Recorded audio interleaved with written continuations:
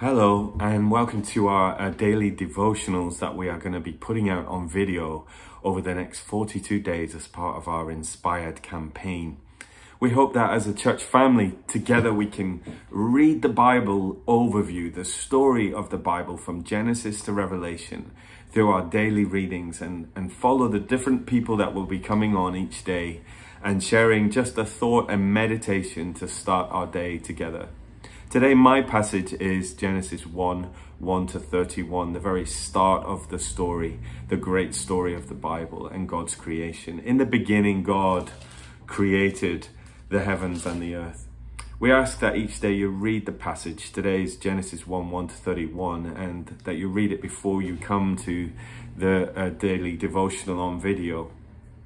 As I read this passage today and thought about it and meditated on it, what struck me was the punctuation throughout the creation story of God speaking into life and into being and into existence, creation and the skies and the seas and the land and the animals and the vegetation and ultimately human life. But as he does that, each creative act, each painting of the canvas, each moment of God's creativity and imagination is punctuated with the phrase, and God saw that it was good.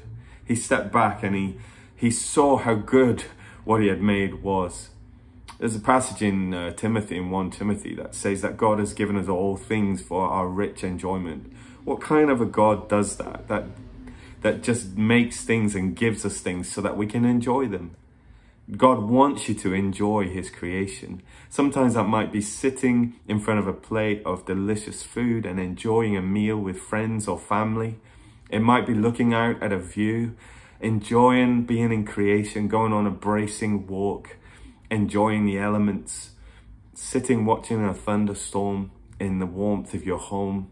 You know, there's so many ways that we can enjoy what God has made, but God has made it. It is good. It is so good. It is very good, it says at the end of Genesis 1, and it is made for our enjoyment. So today, let us enjoy God's goodness and God's creation and know that all of creation speaks of the invisible qualities of God.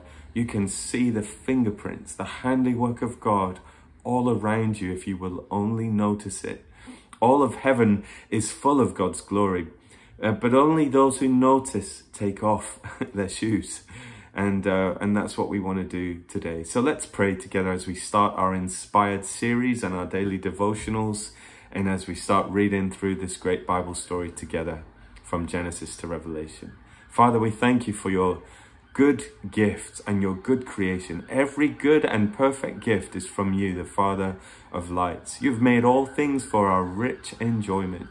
So I pray today that as we go through our days and as we work and play and recreate, Lord, that you would help us to see and to know and to understand and to contemplate your beauty and your creation and to enjoy it as a gift of God. We pray this in your name. Amen. We pray at the end of each daily devotional that we'll have a moment of contemplation, and as part of Lectio Divina, to contemplate really means how are we going to put this into practice.